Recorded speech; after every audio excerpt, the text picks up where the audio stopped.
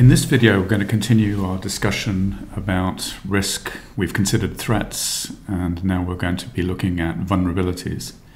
Before we do that, just wanted to talk about this picture, which is a set of images of cats that have been generated completely artificially using an artificial intelligence technique called generative adversarial networks, or GANs.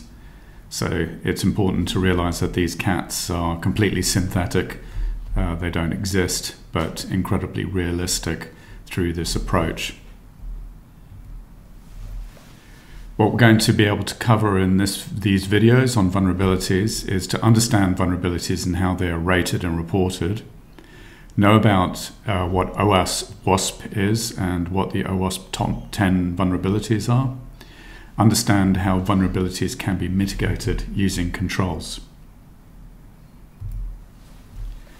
So a vulnerability, just to remind you, is a weakness in an organization's assets that, when exploited by a threat, will lead to economic loss. So in the ISO 27000 standards, ISO 27005, Information Security Risk Management, talks about the following areas: organizations, process and procedures, management routines, personnel, physical environment, information system configuration, and hardware, software, or communications equipment dependence on external parties. And what we're interested in is really the last two when we're talking about vulnerabilities. So looking at ontologies of vulnerabilities, this is an overall diagram of cybersecurity ontologies. And we're concerned with the vulnerability ontology in the right-hand corner, which talks about various attributes of vulnerabilities. For example, whether it needs to have user interaction, whether privileges are required, the impact that it will have, and vulnerability type, and various other attributes of that. And of course, it's related to threats by the fact that they're exploited. It's related to a product and a version, patch availability, etc., because that will determine whether the vulnerability is present. Intelligence is really related to vulnerabilities in terms of the fact that it's used to discover those vulnerabilities. And finally, it can be mitigated by using countermeasures, controls. And that's what we will consider as well. So when a vulnerability is discovered, it's usually reported but to the organization responsible for the product that they are given time to fix. So a zero-day vulnerability is one that is unknown or unfixed by the manufacturer of the product when it's exploited. And so the zero-day refers to the length of time in which the actual vulnerability has been known and a fix has been available. So obviously 0 days are sought after vulnerabilities by threat actors wanting to exploit them because they know that there is unlikely to be a fix. There's also a period of time between the disclosure of a vulnerability by an organization, for example Microsoft, and the time that most organizations will take to actually patch that vulnerability. And so quite often vulnerabilities become known when they're essentially announced by the manufacturers and announcing that there's a patch or a fix available, and the time which organizations actually fix it. And that can actually be quite a long period, including some organizations that will never fix or patch the vulnerabilities. Vulnerabilities are reported and fixed by a patch or upgrade of the software product and then reported for inclusion in public databases. So some of those databases include the Common Vulnerabilities and Exposures, CVE, that's run by MITRE, the National Vulnerability Database in the US, that's run by NIST, and another one called VulDB, which is another organization that runs that. As I mentioned, disclosure comes with problems because it may help disseminate and promote exploits, and there's an actual market for bug finding, paying hackers and others bounties to discover and disclose bugs in a professional way, i.e. directly to the company involved, so that they have time to fix it before announcing it. And if you're a security researcher, there is an ethical way of actually disclosing bugs. It's not the case that all companies will react positively to that information, nor will they necessarily treat you as in a positive light and see it more as a nuisance and more as you as a threat in and of itself if you're the researcher reporting it.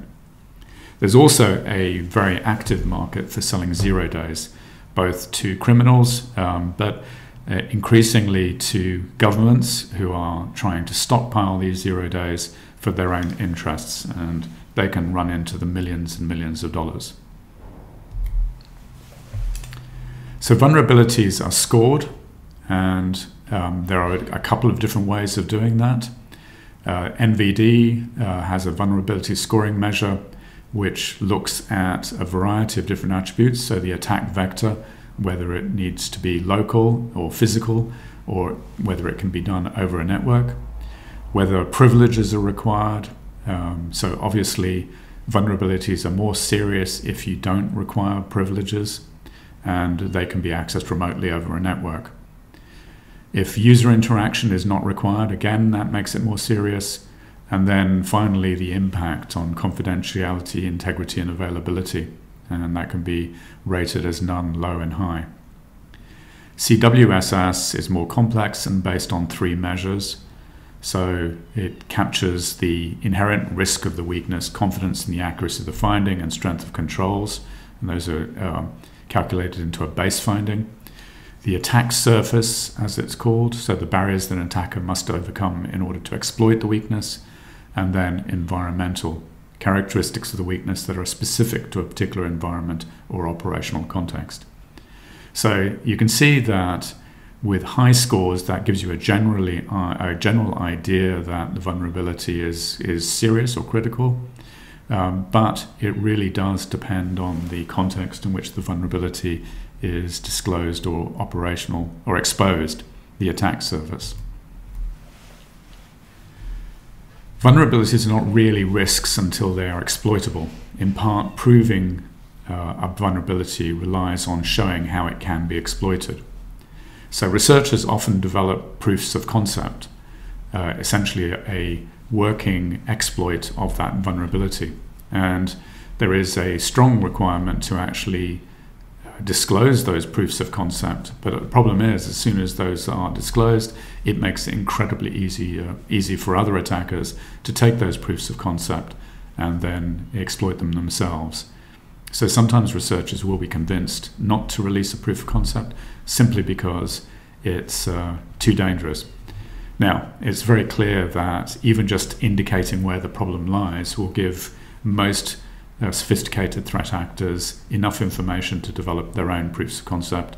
And so this is only really stopping the script kiddies, the people with little knowledge or willingness to actually develop their own exploits, from getting them and exploiting them without hesitation. So there are databases of known exploits to vulnerabilities. So Searchploit is one that comes as part of the Metasploit framework, for example, which we will be using in our vulnerability lab. But there's a database that you can look up and look for specific exploits. It's important in terms of coordination of responses to threats that vulnerability information is shared. And so countries have computer emergency response teams, CERTs. Now they're called CERTs, but the term was actually trademarked by Carnegie Mellon University in 1988, and so there are a variety of different ways of calling these teams by different names. They're all roughly the same in function, though. AusCERT is Australia's, but all countries have their own, and AusCERT operates out of Queensland. Responsible for alerting organizations about specific vulnerabilities and threats. So members of AusCERT, for example, the university, would get information about new vulnerabilities, and that would enable them to take action to mitigate those vulnerabilities by patching, for example. So here's an example of an OzCert security bulletin. It's looking at the product Spam Assassin, which filters spam, and it was reported by, or the Spam Assassin, the publisher of the vulnerability disclosure was reported by Ubuntu because it's on the Ubuntu operating system. And the impact is that it allows the attacker to execute arbitrary commands. And so that means they can craft commands and they can execute them on the remote system, and it's unauthenticated, so that's incredibly serious. So that means that I can craft an attack, I can run a command, say for example, give me access to the machine by running a remote shell, or stop this program, or even shut the system down. And so that's incredibly problematic. The resolution is to patch, upgrade, and there is a CVE name.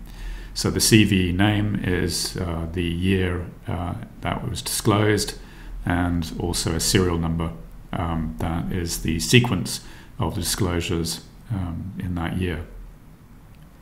So the description, Spam Assassin vulnerability, 1st of April 2021, and another longer description about the vulnerability itself. And it also talks about the release, the specific Ubuntu version that it impacts, which is 20.04.